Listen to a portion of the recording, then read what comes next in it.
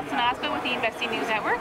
Joining me today at the CanTech Investment Conference in Toronto is Anthony Di Iorio, CEO and founder of Decentral and Jaxx, and co-founder of Ethereum.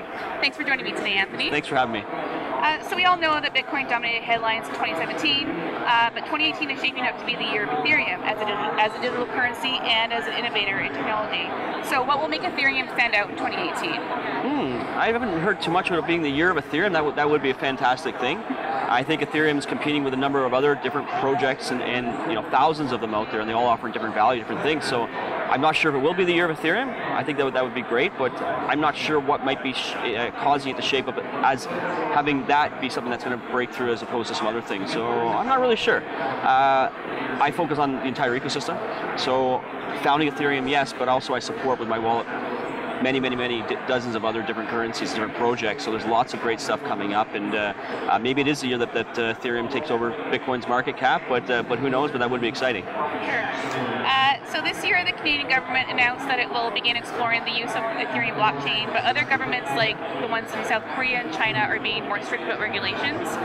So will we see more governments begin to adapt these kinds of technologies, or are we still a few years away from that? I think the ones that understand the potential the potential benefits of these technologies, the 99.9% of the great things that are going to come out, just like we had with the internet, and ways that they can figure out how they're going to enable new sector growth and be able to capitalize on a very expensive global economy, that they can take charge and hopefully entice entrepreneurs, entice people to come here. By the way, they're understanding the value and benefits that will come out of it.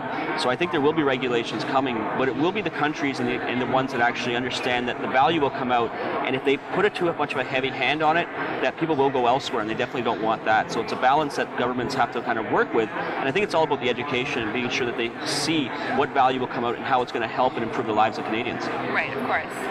So as the co-founder of Decentral and Jaxx, Jaxx is a blockchain wallet that holds cryptocurrencies like Bitcoin and Ethereum, to name a few, while Decentral is the maker of Jaxx cryptocurrency wallet. So what will Jaxx bring to the table this year to exceed its number of users? Yeah, so I'm a founder of Jaxx and Decentral, not co-founder. There's only on that, co-founder of Ethereum. So what we're doing, we are building the interface for the masses to be able to use and understand the technology.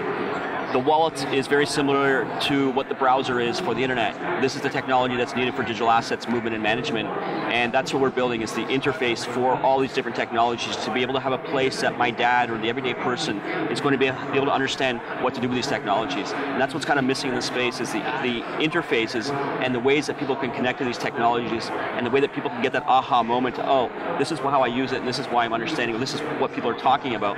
So our goal is always to build the interface for this new age of value. Google moves information. They have the browser that moves information. They do the search engine for information. Well, we deal and we enable people to move value, and that's the age of what's coming up. And we want to be that one interface that connects all the projects, all the different cryptocurrencies in one single place that people can utilize and don't have to go many different places. And that's what we plan to do with Jaxx, and that's what we are doing. Awesome. So earlier this year, it was announced that you had joined Mogo Finance Technology as a special advisor. Can you speak about how this partnership came about and what attracted you to this company? Yeah, my friend Weck was trying to get me on board for quite a while. Luckily, trying to get me into they saw some synergies with Jaxx and with the services that they offer. I mean, their whole play is to be the new banking thing for the millennials. And great interface, great experience for the users, and they then want to get in the cryptocurrency space and enable people to be able to purchase and be able to have different value adds in the crypto space. So it's a great fit between Jaxx and what they're doing to try to create a new age of new value in the banking sector. So it's a great synergy between our two companies. Happy to be them advising and see what we can actually integrate cryptocurrency services inside of Mogo. Awesome. Are there any more catalysts you have on the horizon this year?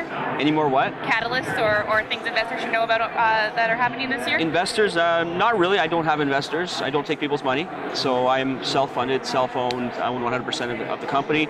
So for investors, not really. But for the general public, we're a product for the consumers. We did 250,000 new users last month.